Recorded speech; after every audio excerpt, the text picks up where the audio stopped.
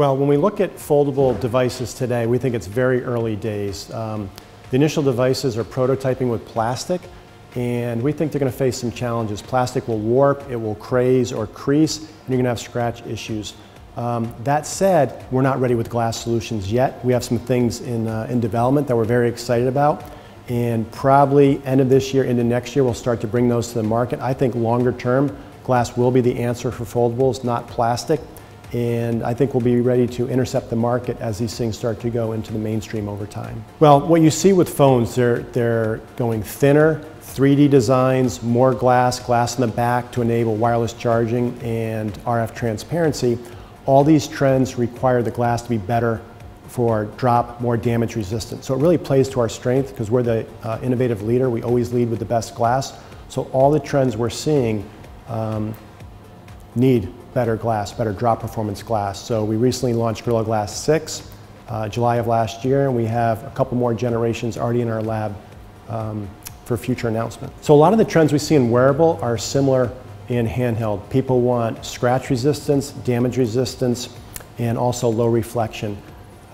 So we always lead with the best glass, but we also have this new class of composite coatings called Corning Gorilla Glass DX Plus, stands for durable optics. Very, very low reflection, scratch approaching sapphire.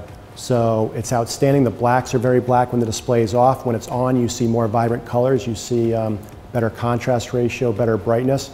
We've sold this product on wearables today for Samsung, and we're now seeing interest in the handheld space for the same technology. Well, with social media today, there's nothing unheard. So everything that people are hearing on social media are the same things we hear from our customers and the end consumers, which they want longer battery life, they want low reflection devices, they want more durable devices, and we're working on all of these trends. We can't share actual revenue data. What I can tell you is the smartphone industry is somewhat flat now, but India is the one region in the world that's actually growing because you have about 325 smartphone users and you have another 475 people with no phones at all, and then in the middle about 540 million people with feature phones will be transitioning to smartphones over time. So it's a tremendously exciting market, and we're actually tailoring our offerings for the brands who are looking to participate in the Indian market. No, we see the trends in India similar to trends in other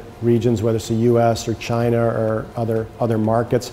People tend to want the same thing on their devices. They want scratch resistance, damage resistance, longer battery life, better optics, more design flexibility.